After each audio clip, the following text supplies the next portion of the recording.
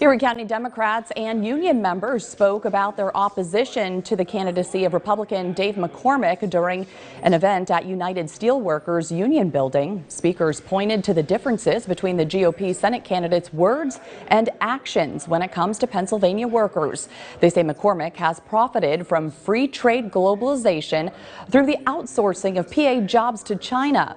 When he was the CEO of the company Free Markets, now they say his TV ads are painting a different picture, with him as an advocate for working families.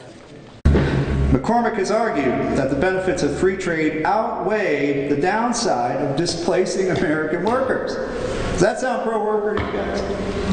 You? No, I don't think so. For all your election coverage, turn to your local election headquarters, YourErie.com.